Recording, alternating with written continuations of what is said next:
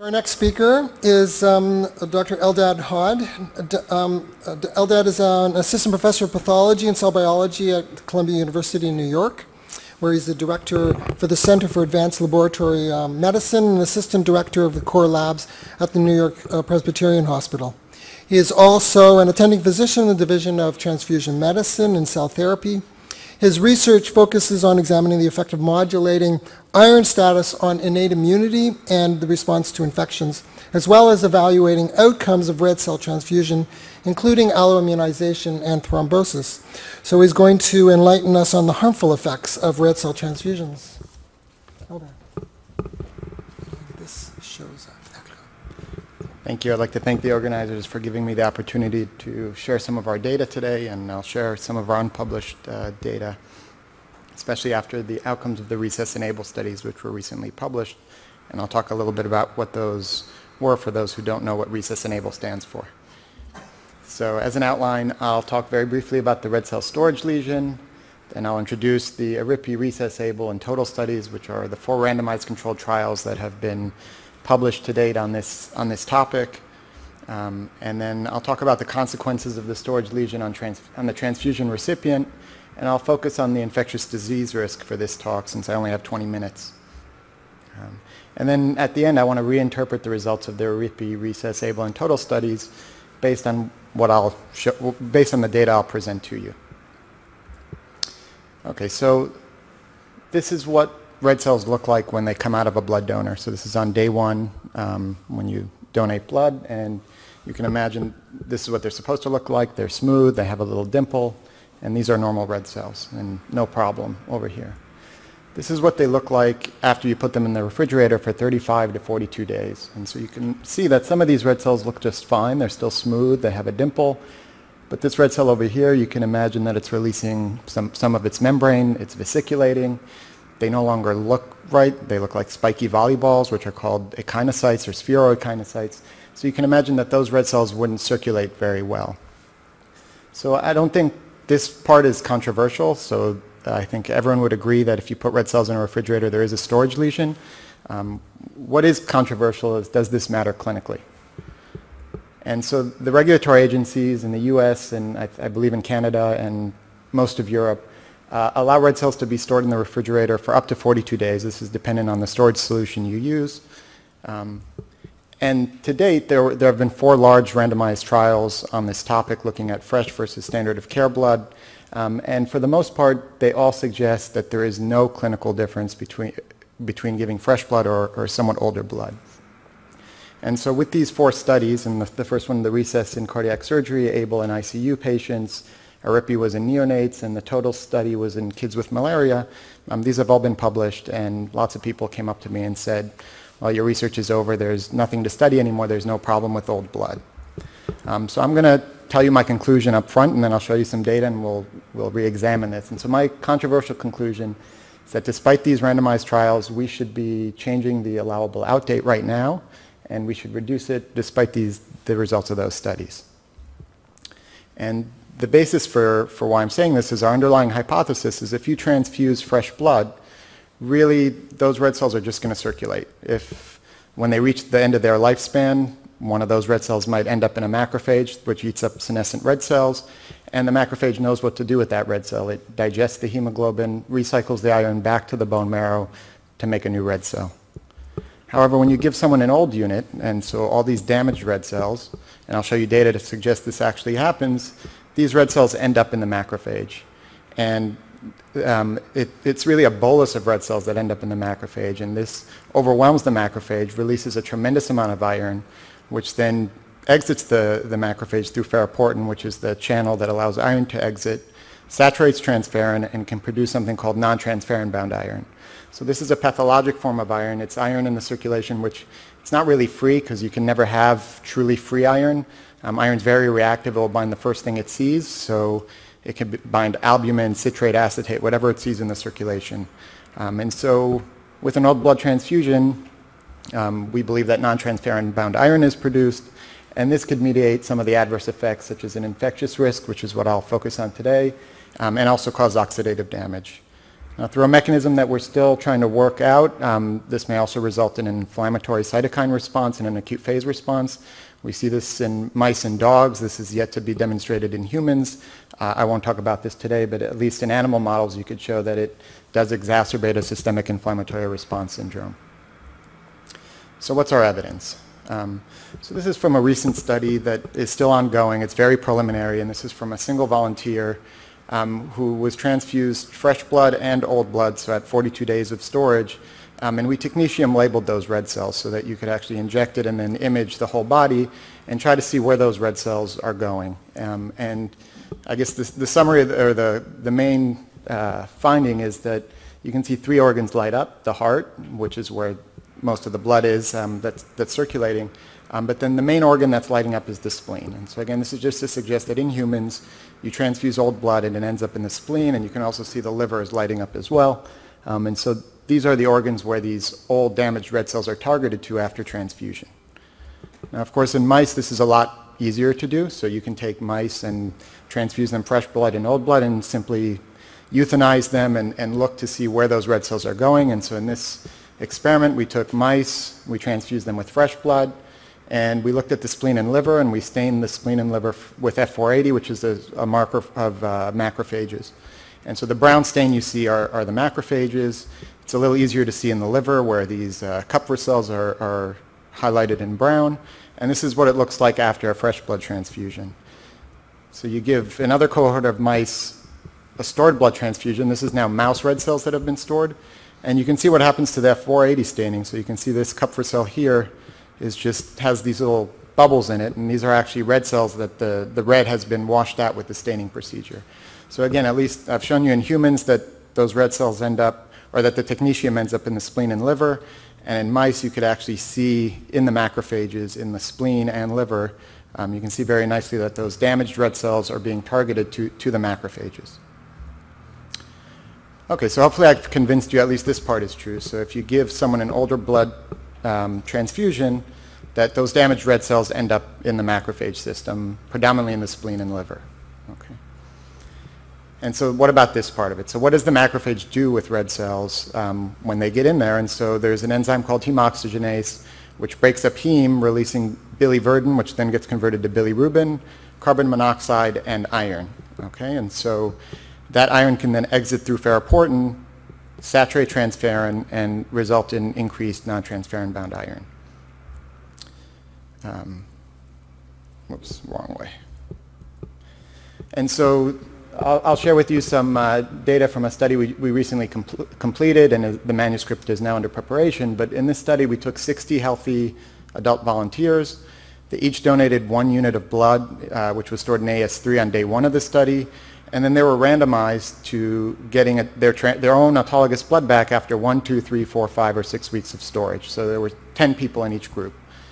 And we simply admitted them to the hospital and took blood samples from them every 2 hours after the transfusion to see what happens, or what we could measure in the blood. And so this is showing you the delta serum iron. So on the y-axis you have how much the iron increased after transfusion, and so this is a delta, so at baseline before transfusion it's 0, and this is immediately after transfusion through 20 hours after transfusion. And you can see after 1 week of storage, this is an N of 10 in each group, really iron doesn't change much. If you go to 2 weeks of storage, not much of a difference between the two groups. At 3 weeks you start to see a difference, although not statistically significant because there's significant overlap. 4 weeks, same thing. 5 weeks starts to become significant compared to 1 week. And then at 6 weeks, there's a big jump, and the 6-week group is statistically significantly different than all the other groups. And this is by taking the area under the curve of each person and comparing them by ANOVA. And the indirect bilirubin, the change in indirect bilirubin basically mirrors the iron. And so again, hemoxygenase is going to release biliverdin, which gets converted to bilirubin, and iron from those red cells that are eaten. And the data would suggest, again, at 6 weeks you have this, it's not perfectly linear. So at 1 and 2 weeks you don't see much, and then at 6 weeks you see a big bump. And so if this hemolysis was intravascular, so if the red cells were exploding in the vasculature, you'd expect that lactate dehydrogenase would go up because that's an enzyme in red cells that should go up if it's a marker of intravascular hemolysis. And you can see here, when we looked at lactate dehydrogenase levels, there's no difference among the groups, suggesting that the predominant form of clearance is extravascular. Furthermore, if you look at the delta-free hemoglobin, which again you would expect to go up if this hemolysis was intravascular, we don't see a difference among the groups. Again, to us suggesting that it's predominantly extravascular. I'm not saying there's no intravascular hemolysis going on. It's just we see it as predominantly extravascular. Okay, so back again to the serum iron. So is this amount of iron entering into the circulation enough to saturate transferrin? And so this is the transferrin saturation in each of the subjects, and you can see at baseline, this is not a delta anymore. A normal transferrin is between 10 to 30%, so that's what we see in our subjects. And you can see here that something happens between 4 hours and 12 hours after a transfusion, that we can't measure transferrin saturation anymore after 6 weeks of storage, and that's because every lab has an analytical measuring range, and the transferrin was so saturated it was above the range that the clinical lab could report, so we couldn't report out a transferrin saturation. And so at 6 weeks of storage, you fully saturate transferrin. And this is the non-transferrin bound iron. So again, if iron gets out and doesn't see transferrin first, it's going to bind other things like albumin, citrate, acetate, and your body really doesn't want that to happen. And so in the 6-week group, again, you could clearly see a big bump from all the other groups that there is significant non-transferrin bound iron produced after 6 weeks of storage in the recipient after transfusion. I'll just show you the spaghetti plots. So there's an N of 10 in each group. And you can see that after 6 weeks of storage, most of the subjects had significant rises in non-transferrin bound iron. This is not a delta anymore, and some people will notice that with this assay, if you measure non-transferrin bound iron in healthy individuals, it's going to be negative because they actually it's lower than the water baseline. But you have a significant increase to the micromolar level in subjects getting blood after 6 weeks of storage, and there's actually one person after 5 weeks of storage that also has non-transferrin bound iron produced. So there is variability between the way people store. Okay, so hopefully I've convinced you up to now that the red cells get cleared by the macrophages. They release a lot of iron. It saturates transferrin, especially after 6 weeks of storage, and non-transferrin bound iron gets produced. But again, who cares? What is non-transferrin bound iron bad? And that's actually very difficult to prove, and we're still working on it, but I'm just going to show you some evidence on infectious risk and iron.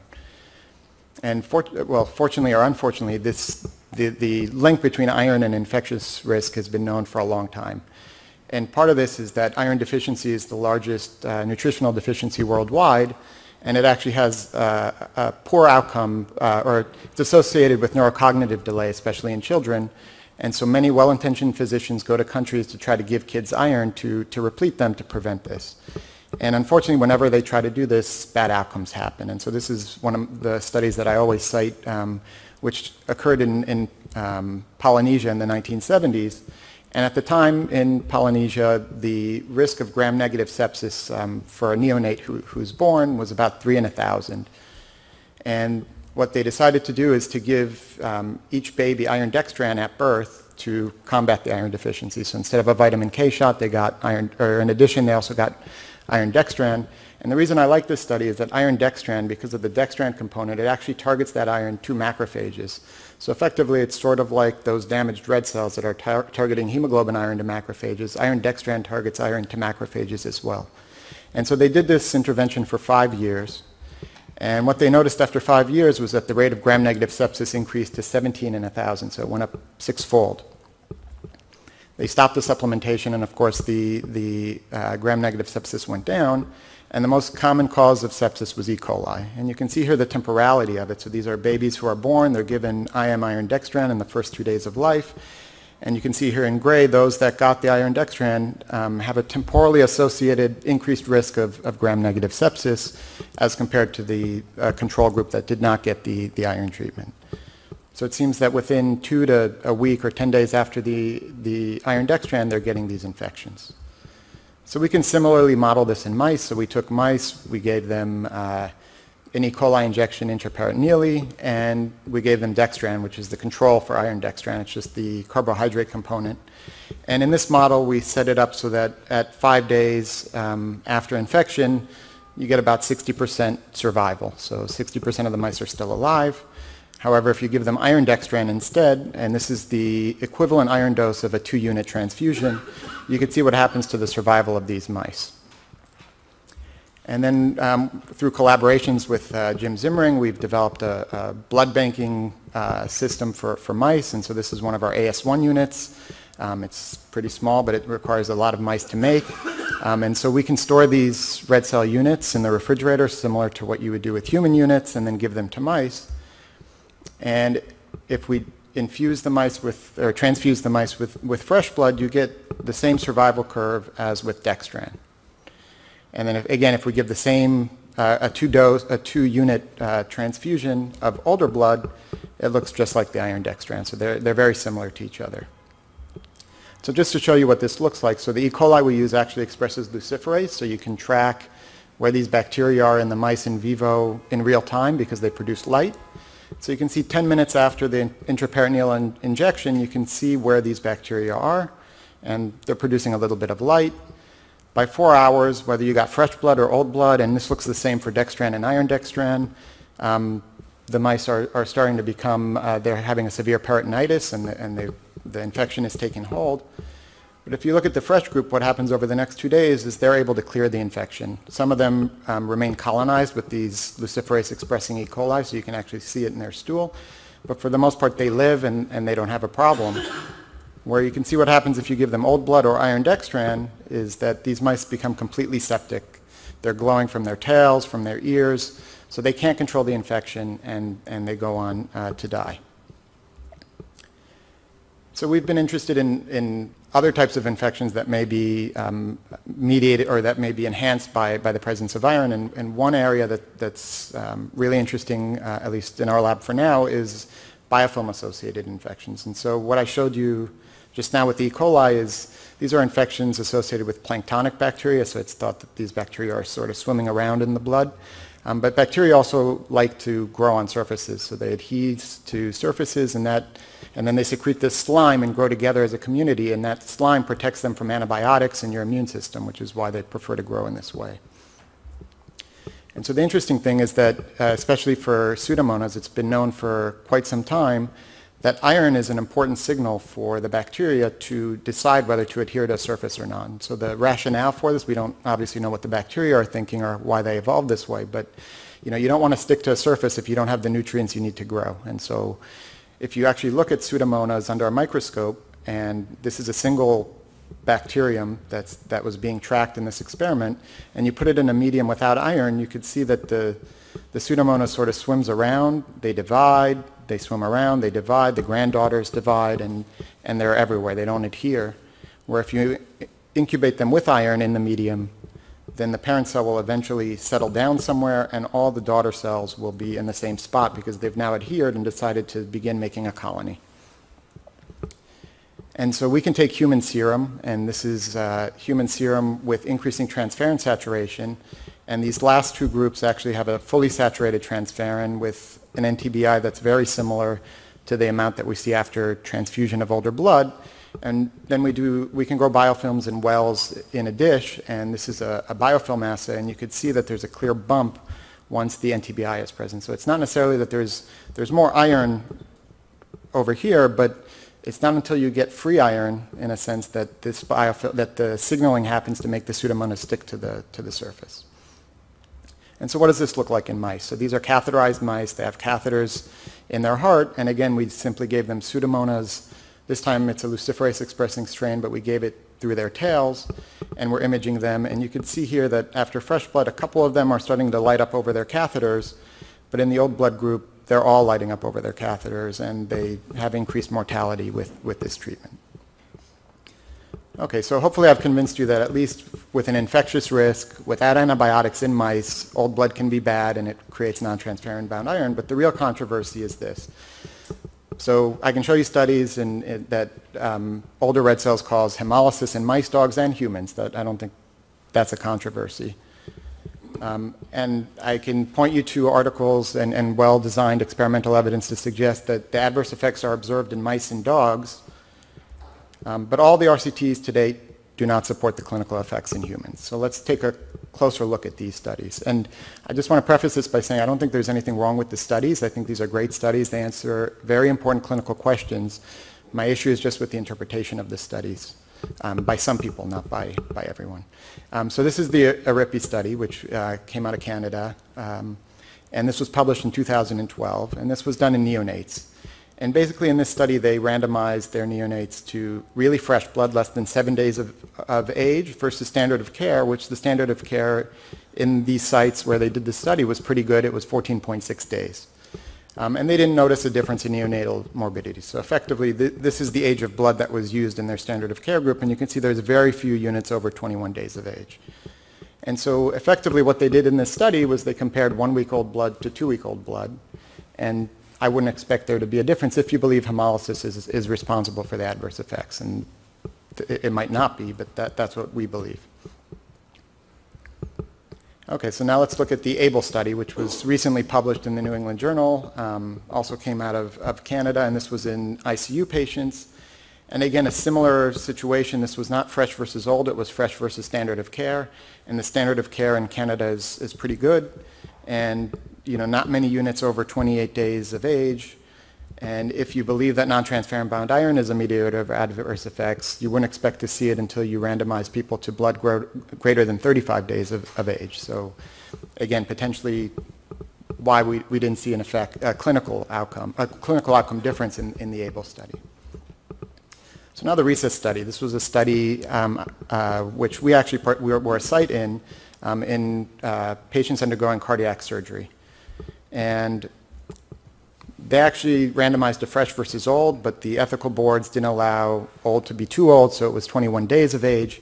But one could argue there was pretty good separation between the fresh blood and the old blood, so most of the blood was greater than 21 days, and there was this, there were some units that were greater than 35 days of age, so you would expect maybe we should see a clinical difference.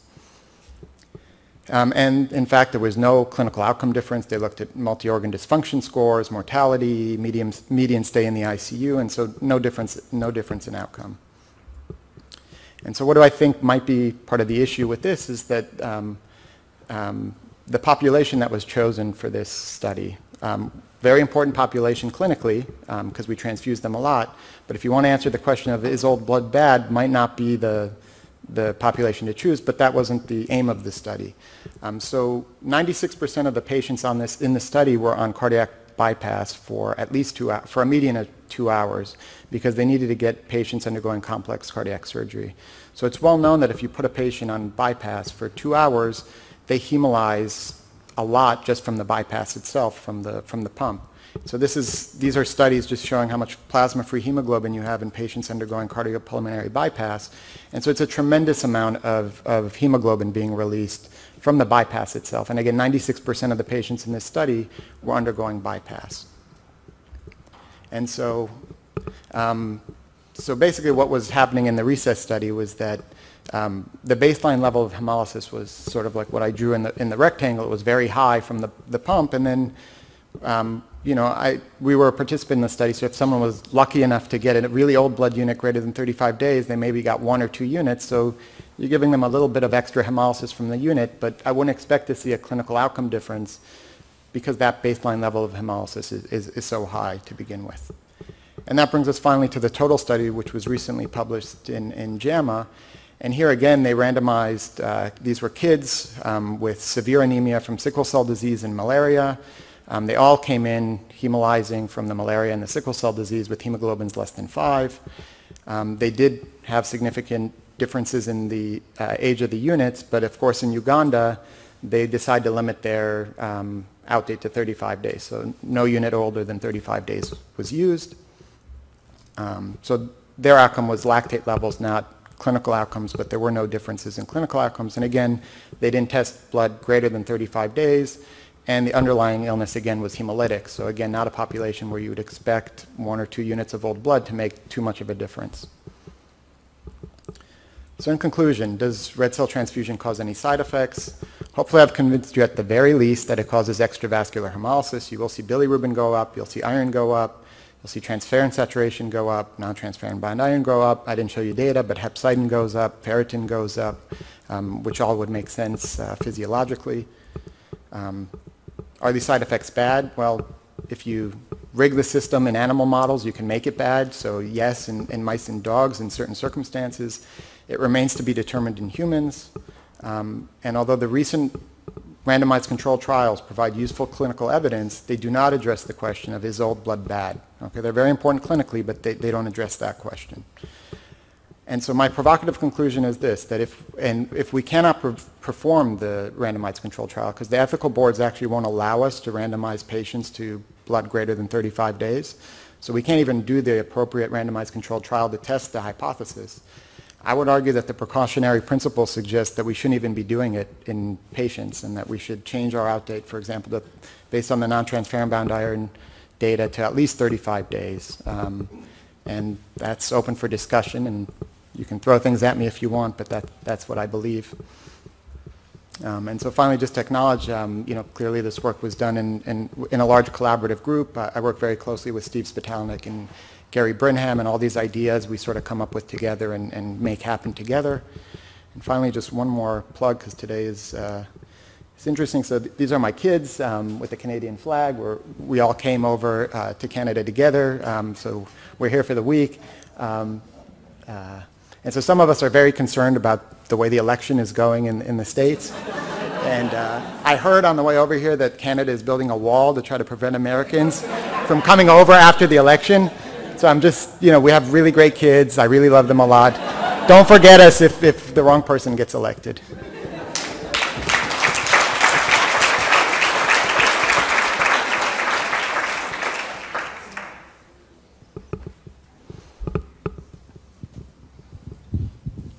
Very interesting talk. One thing that I wasn't following, though, is it looked to me that your transferrin iron, you measured out to 20 hours in the human study, the autologous study, and then the free iron renormalized. So you really only have a very transient period where iron is increased. So presumably that would be the transient period, and obviously iron homeostasis is going to take over in people anyway, and they're going to absorb less iron if they're iron overloaded. So I'm wondering, how do you associate that with poor outcomes? They would have to be immediately poor outcomes right after the transfusion. Is that the reasoning? Well, so it depends on the population of interest, or the population you choose. So I can imagine in a trauma situation, if you've been injured in your abdomen, you now have E. coli everywhere, and now you're transfused many units because you're bleeding.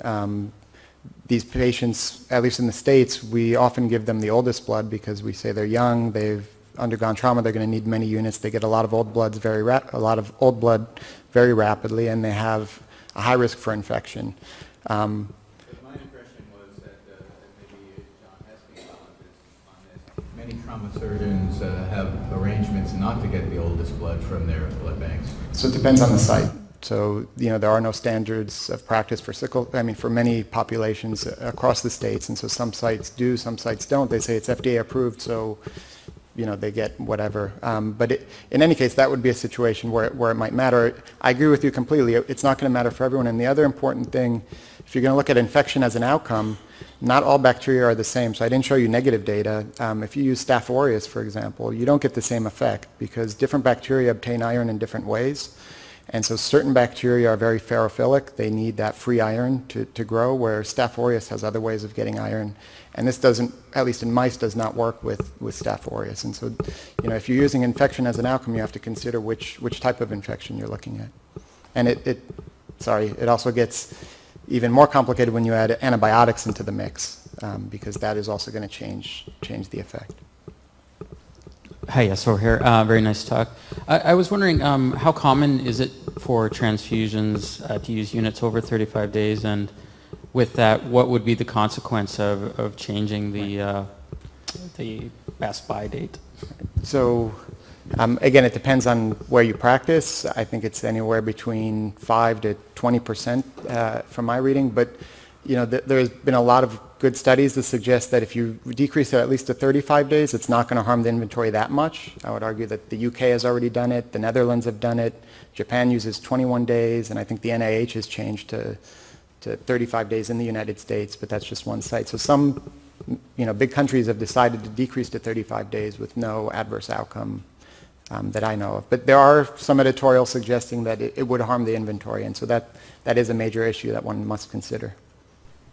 So Eldad, this may be naive, but your experiments or the studies are using traditional standard approaches to transfuse. So are there other approaches to transfusing, so smaller instead of bolus? And they may not necessarily be practical in all situations, but can we give blood transfusions over a longer period of time? Is there time to recover in terms of the transferrin levels? I don't know how fast the iron is cleared. The macrophage is recovering. Are there other strategies that can be considered in light of you want the most out of your blood supply? Sure. Well, so one of the other outcomes we were, I guess I won't exactly answer your question, but one of the other outcomes we see in mice and dogs is there's also an inflammatory response that's associated with the transfusion, and we thought that maybe the duration of time that you give the transfusion affects that. So if you give a bolus, it's really bad for the macrophages, and that will cause them to produce cytokines, where if you give it more slowly, it won't. So we actually did that study in dogs where we gave it very rapidly. Within 5 minutes, we gave dogs 2 units, or we spread it out over 2 hours. It made no difference in their inflammatory cytokine response. So the dogs made cytokines whether you gave it slowly or rapidly.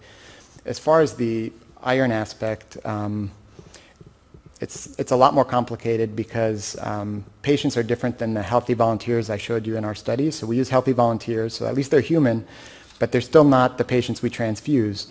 And when you transfuse patients, they're sick, they're inflamed, and so their hepcidin levels at baseline are very high. And so what happens to the iron under those situations is different than what I showed you with healthy volunteers. So it's a limitation of what I showed you that we're aware of, but then that iron gets trapped in the macrophage and can't get out because hepcidin is high, and so that has other impacts. And if you're an intracellular, I didn't show you data with salmonella, which is an intracellular pathogen, those actually, they do, so there's effects with intracellular bacteria as well. So if you can't get the iron out, it's going to still end up in the macrophage. I remember reading a quite entertaining book from your colleague of yours at Mount Sinai, down the road at least. It was called The Survival of the Sickest. And so one of the chapters dealt with hemochromatosis, and he claimed that essentially hemochromatosis was one of the survival factors in the bubonic plague in the Middle Ages. So it was essentially anti-infectious. So how does it explain it? So, for example, that, and also there's a link, or there's a suggestion that hemochromatosis might be protective for TB as well, tuberculosis.